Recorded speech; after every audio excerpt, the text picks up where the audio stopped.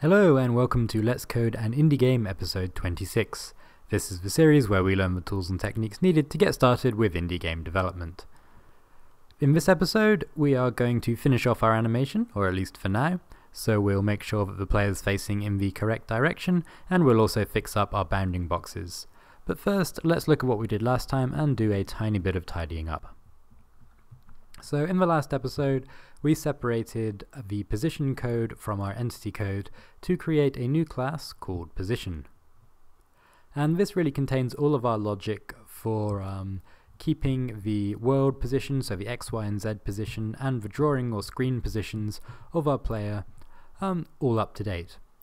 And one change I'd like to make right away is this method, the position class, currently has an update method, but it doesn't work the same as our other update methods. So it's not something that we call from the update inside our entity, for instance. And it doesn't really work the same way. So most of our update methods just take in the game state and they make some kind of decision. Whereas this update method is called every time we change the X, Y, and Z positions. So for that reason, I'm going to rename it to setPosition. And now we just need to update the name, so let's just look for everywhere where we've used position update.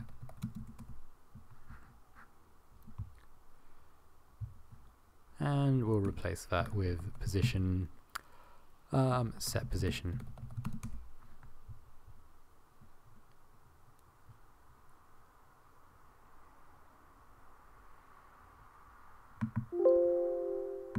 Okay. And hopefully everything should still work. Nope, attempt to call method setPosition. Of course. We also need to change the signature on the instance as well. So setPosition is equal to setPosition. Okay, and now everything is working as it was last episode, but things are named a bit more clearly.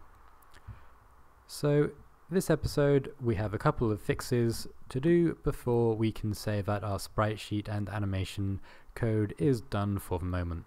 So the first fix, nice and easy, is to fix the size of our bounding boxes. So if we look at them with debug mode turned on, we can see that our bounding box is quite a bit bigger for our player than it should be, and that's because we're still using the size of the image, even though the image has more than one sprite in it. So if we take a look at our, where are we, source, assets, sprites, adventurer, if we take a look at our adventurer actually has two sprites on the sprite sheet now. So we need to update spritesheet.lua and sprite.lua so that we always get the correct size when we create the bounding box, and that's inside of our entity class. So if we take a look at what our bounding box is doing inside of entity create, you see that we create a bounding box or a rectangle, and we currently just call sprite.image.getWidth and sprite.image.getHeight, which is okay for our regular sprites but not for our sprite sheet. So for both of them we're going to come into our create method and we'll create a new property and we'll just call that size for now. And on our sprite sheet it will be equal to sprite size, which we already have as an argument. And for our sprite, where's our create method gone? Down here. So instance.size is equal to the image, and then we'll just call getWidth for now, and we'll assume that all of our sprites are square for the moment, and if that changes we can come back and fix it later. So now we should just be able to use sprite.size and sprite.size. Okay, now our bounding box is the correct size. But our player is in slightly the wrong position, and this is because, very similarly actually, inside of our sprite sheet we currently set our offsets for our image. So these offset values are what we were using to make sure our sprite was centered. We currently set them using the size of the image, not the size of the individual sprite. So let's just update this to be self.size over 2. And we don't need to update it in Sprite, but we may as well just to be consistent.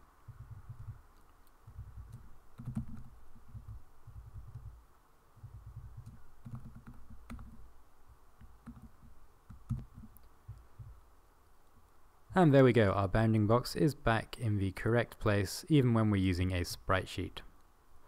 So the next thing I'd like to do is make it so the player faces the correct direction, because if we run our game of the moment, they walk forwards fine, but if they walk backwards, they just, or they walk backwards but they don't face in the correct direction, they don't face left when they're heading left. So let's fix that. So the way we're going to do that is inside of our position class, we're going to add a new property, and we'll just call that property left, and it will be true if they are facing left and false if not. So we'll say inst.left equals left here.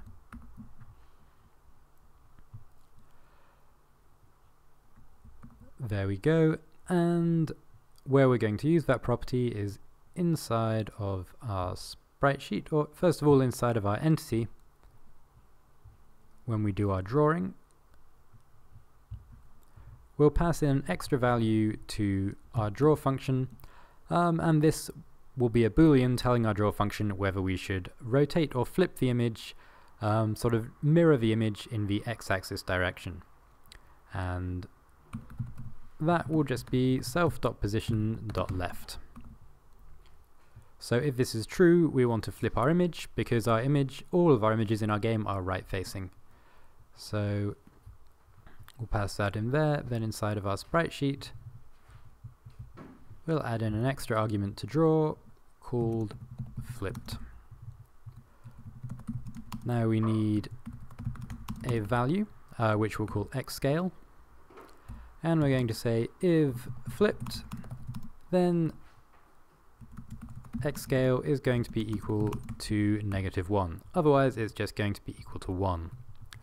And the way we use this is our draw method here, or love.graphics.draw, can take a few extra arguments. So it takes a value for rotation, which we'll just set to be 0.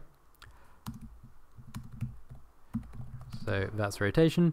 It also takes a value for the x scale and the y scale. So the x scale is if we want to draw our image bigger or smaller in the x direction, we can use a value. We can also pass in a negative value if we want to mirror our image, which is exactly what we want to do. So we'll pass in x scale, and we'll also pass in y, oh sorry, just 1, because we don't want to scale in the y direction, so 1 should be fine.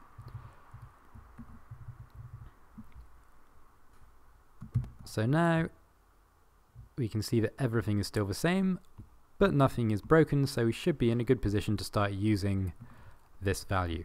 And we should also add it to our sprite class as well. So exactly the same, pass in a flipped value here, say local xscale is equal to 1 unless flipped is set.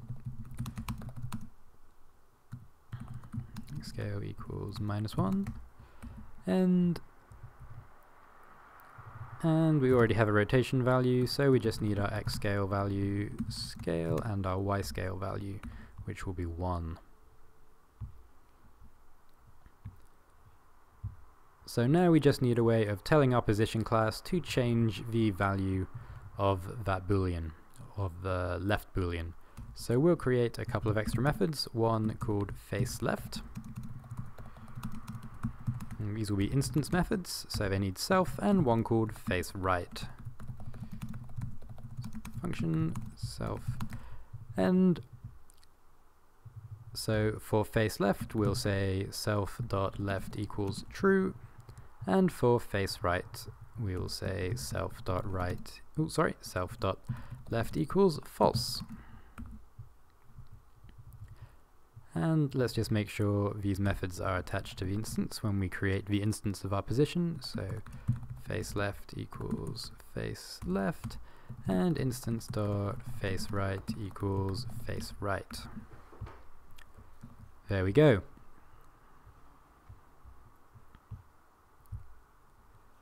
Now inside of our keyboard movement,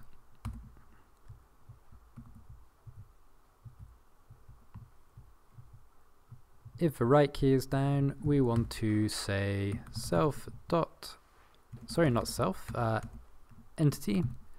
entity dot position face right. And if the left key is pressed, we want to say entity dot position face left. Now let's give this a go. Okay, there we have it. So our player entity now mirrors in the correct direction, but they are not in the same place. So we draw our image backwards if it's mirrored. And the way we're going to fix this is we're going to change the way we do our offsets. So we can also pass in our offset values as 2 extra arguments at the end here. X offset and Y offset, which means we no longer need to use them here. And if we pass our values in like that, then the framework will just work it out for us, and if our image is flipped, it will still apply the offsets correctly. So let's also do that for our sprite as well as our sprite sheet.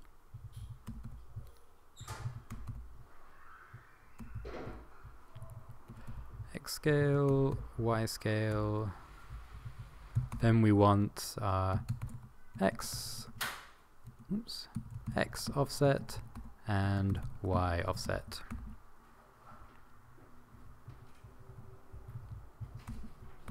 And we no longer need to add our offsets up here.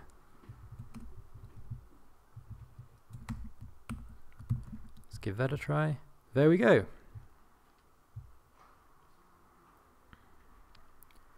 So the final thing to do for our flipping code is to make our punch actually appear on the correct side of the player.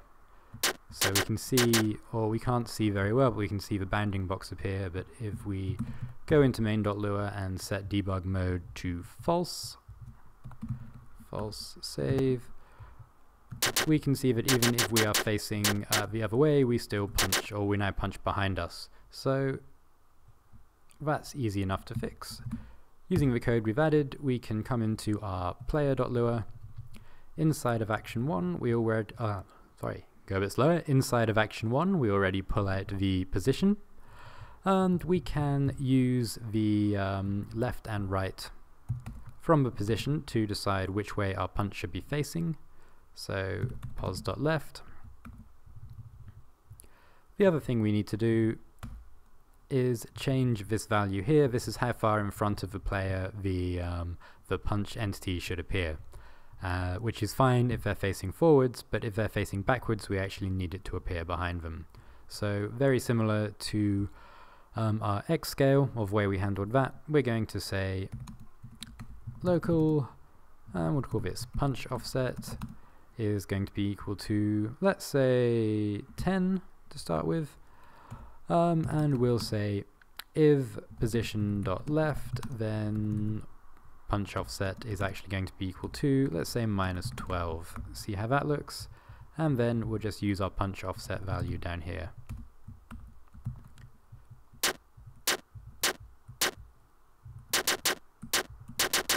There we go, we can now punch backwards as well as forwards.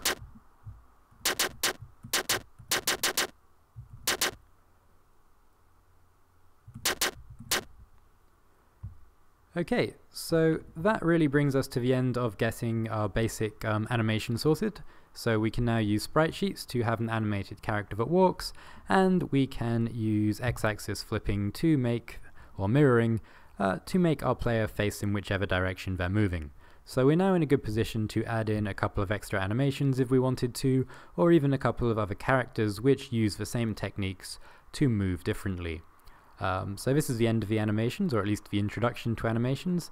In the next episode, we'll be tackling something new. Thanks very much for watching, and I'll see you next time. Bye for now.